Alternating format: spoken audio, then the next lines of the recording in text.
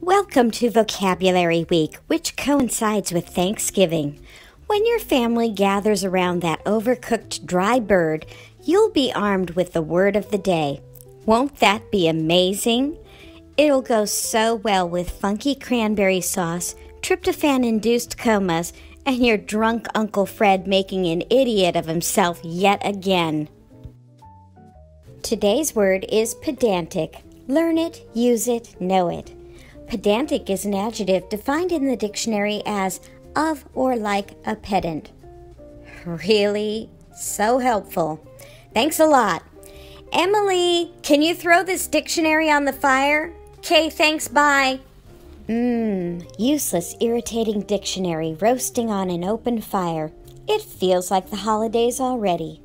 Pedantic is from the French word pedant, meaning to teach or to act as a pedagogue, which is a teacher who is strict.